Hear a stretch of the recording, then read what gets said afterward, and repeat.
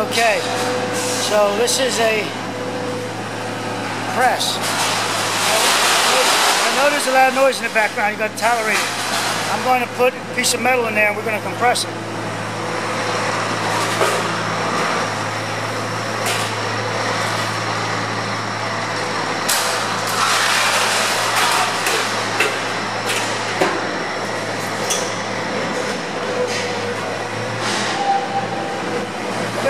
Buckling looks like.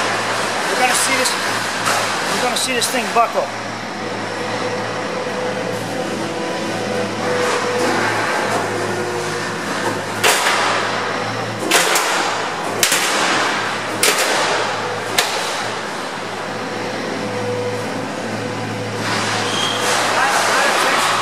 A lot of tension on it, but you see where the moment was on this material side by side.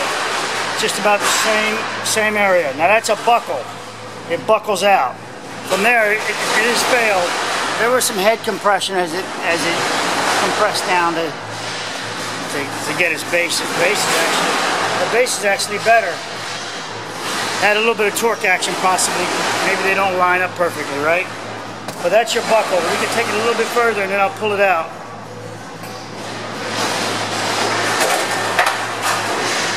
So there's your buckle with it splitting down the middle like a column. The concrete bursting out. Very taut. Very tight. You know, you're not going to pull that out.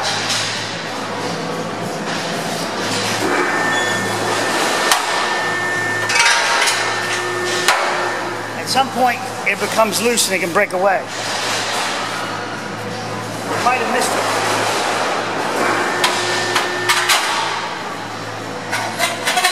Go.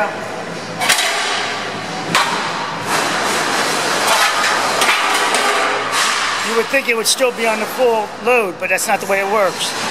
It becomes, how it deforms and no longer can hold, and items can fall through. You know, the roof can fall through, etc. Now we're going to demonstrate punch and shear. That's just a piece of steel there, and I'm going to put a piece of plywood on top. Of course, the shape of this, sorry about the noise in the background, the shape is not conducive, but it's good enough. I'm going to place it on top and we're going to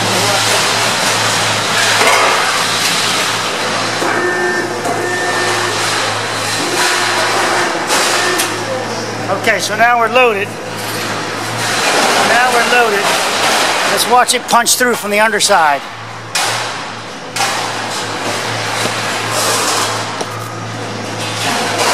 Or it's going to fracture. I might have missed it. You'll see some of it go through. I got to allow for movement of the product.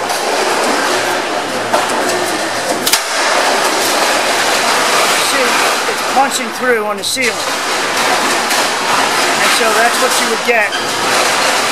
This is going to buckle though. At some point, it's going to be to punch through the floor, this part, but then the rest will start buckling.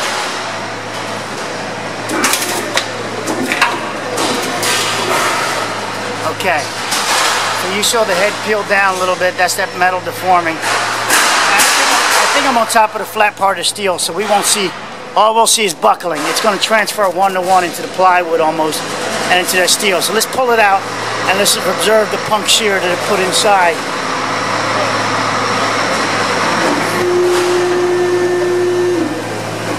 Yeah, see the top of it? It's undisturbed pretty much.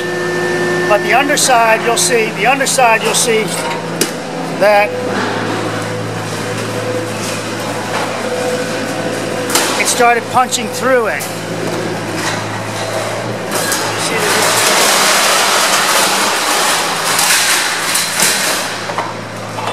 So it started punching through it, and that would be including this recess here. If I didn't have it at that other piece, we would have seen it go all the way through, and that would have been your punk shear. Puncture shear. Punk shear or punching shear is the base I like to make. Let's get a piece of plywood in here.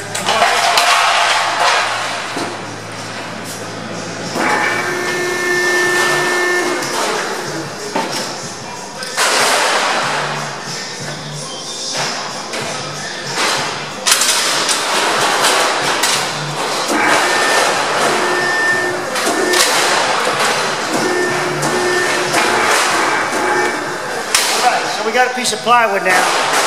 We have a piece of plywood. And what do you guys think it will buckle? Where should it buckle? Well, if it's stable all the way down, it should buckle in the middle. It should be an equal compression. The failure should be right about here if it's stable. Let's see if that's true. Or will it take a torque? Or will it take a torque at the top and then fracture like we've seen the metal do a few times? But this is plywood, so it's got multiple layers. I'm trying to make sure it stays flat on each side so we can kind of film. See how this works out. And there it is in the middle. Because it's a stable product, your buckling is going to be in your middle. Now which way it goes based on the plywood layers. So there's your buckling. And right here. So this side is your tension side. And this is your compression side. So if we were thinking about reinforcement, and so it wouldn't go out this way, we would put steel on this side. On this side, it would be a strong back, and you would see spalling, concrete bursting out because of the position it's in. On this side, you would see elongation of steel, and your bursting of your steel would be at the furthest point. So let's see. Let's go back again. So there we go. Now that stayed elastic. So there's elastic and inelastic. That was elastic. It came back to its original form. It's got some little deformation in there, but it came back. Let's load it again a little bit. All right. So again, this is where we would put your steel on this side for your strength. And on this side, well, you're going to be pushing your concrete, you're spalling your concrete off. So,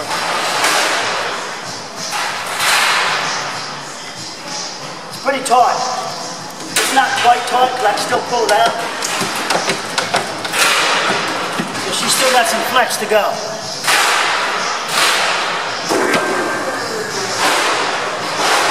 Now she's done. So that's the maximum amount it will take before it's going to start fracturing, right about now. Right about now, she's not allowing me to push it either way. So she's going to fracture at this point. And there's the crack. It's right about there. And there's your crack. Right there. So cracks aren't for free, as we know, right? You get nothing for free. And there's the rest of your crack. There's your spalling. And there's your rest of the material. At this point, it's getting a little bit of torque action going on with that, so it's sort of shoving it off to the side. But we'll finish it off with the video content.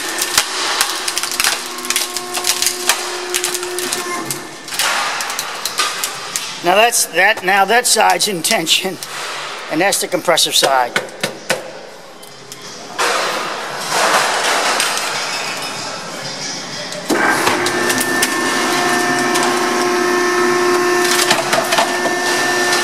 All right, guys, here's my man. He's gonna come around here with the claw. That thing just grips. It opens and closes. These are shelves going in by way of the trash can.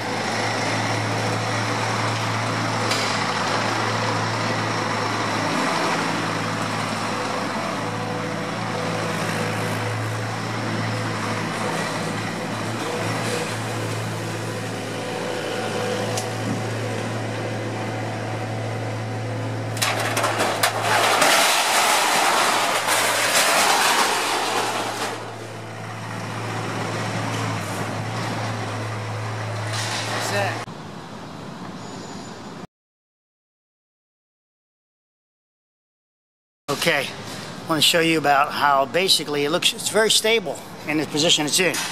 But once you push it over, it's the joints that fail. So now we push this over.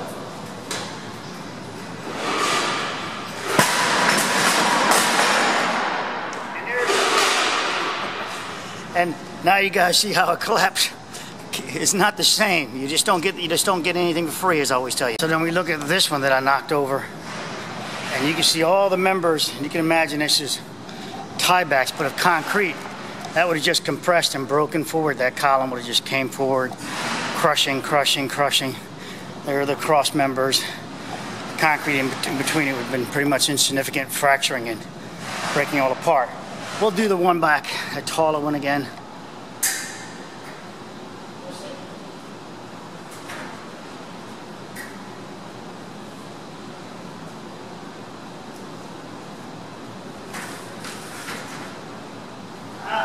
Got a shear panel. There's your panel right there.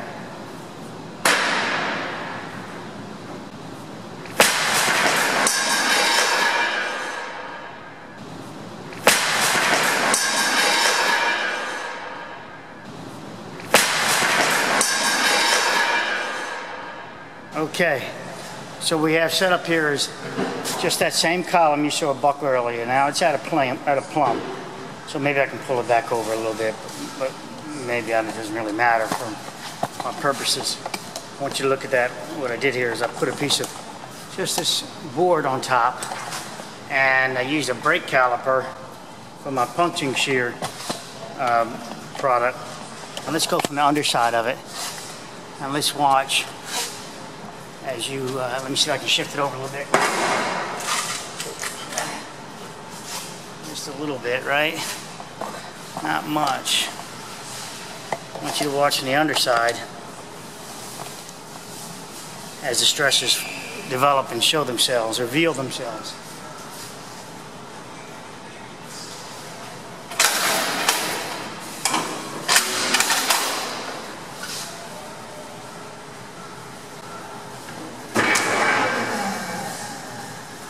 So it's just a little bit of bump. Okay, that's all the bump I'm going to do. You see now the deflection in it. And on top, we get a wave in the deck. We're starting to get a wave in the deck. Of course, this force has more surface area and around the outside than here.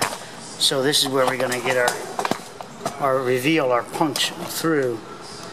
Now I don't want this to fall on my camera because that's just slide down and drop. We don't want that on me.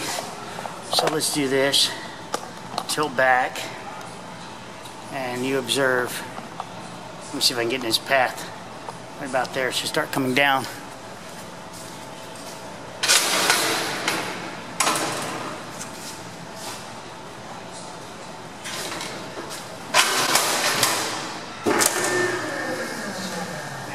We've got full punch all the way through now.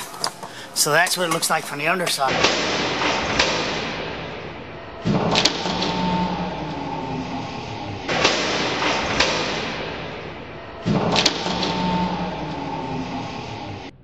Now I want you to notice this is in really slow motion, but watch the wave of the panel up and down and all around as it punctures, as it releases that stress. A wave is created, and that gets us a different wave based on where the different columns are that are supporting the rest of the deck. Watch again the wave. You can slow this down and watch it again. But see the wave that's created? That rocking action. It's not for free. You get nothing for free.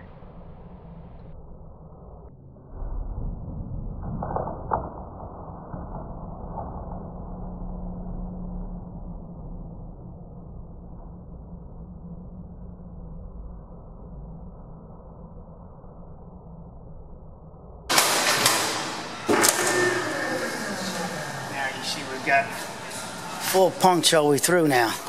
So that's what it looks like from the underside. From the underside as you look at it. And I'm going to talk to you about more of the reveal in a moment. Let's go ahead and let that cycle. Now obviously I got a load on top, so that's going to want to buckle that. We can have fun and buckle it. We can just pull down this guy and reveal it.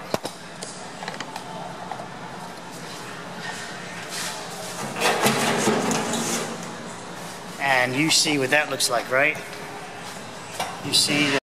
So you see at the base of these columns, it has the same indicators of puncture, the plywood, how it bent up, the deck reacting to the break, similar to your column breaks. All right.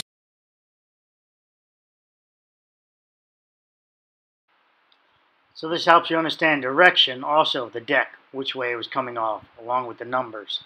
You saw that now, or you see it. I'm going to talk to you about the profile inside the head of that in a while, but right now I just want to show you that how you get that tearing going on and get you guys thinking about it and how you get the different looks, different particles, rubbing numbers off as it comes down. So I go ahead on my way for you guys. Hope you enjoy it. Let's go ahead and finish this off in kind of a flappy idea, the wave. So the wave would be, you know, this side coming down off of this one, and then maybe dragging here, and then it collapses. And of course it rips from the deck, from the ledger in the back, against the wall, and it collapses down. Alright, let me get back to work. Just wanted to get you some content though. Oh, let's buckle this for the hell. We're here, we're going to go ahead and buckle this bad boy. So, it's on a slight bit of an angle. I'd imagine I'd want to buckle right about there and go on that.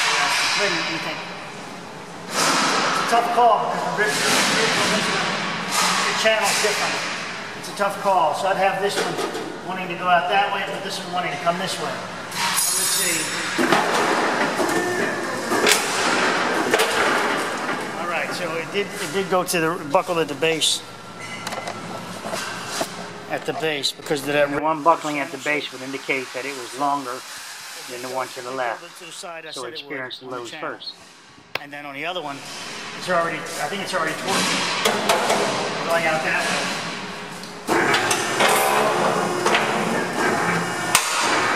way. You can see based on the U-channel, the channel shape of the material, how it wants to buckle on this in this case. Now if you had stirrups on there, those little straps that go around it, that would help hold it in longer before failure. Remember, this is going to become loose at some point though.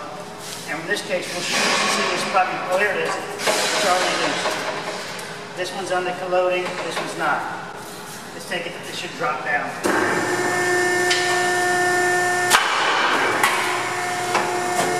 Here we go. We're slipping away and that's going to just about fall off. Let's continue.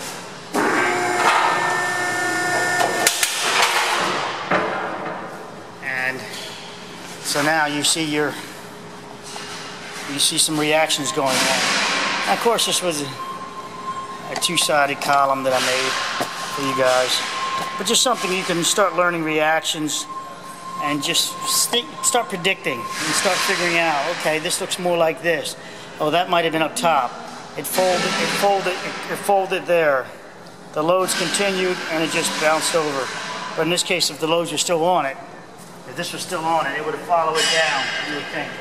This would also probably fracture. We have a crease here.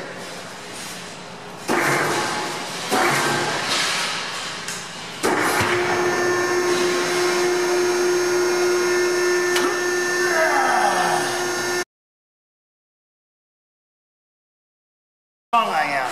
One finger lifted up. Isn't that amazing?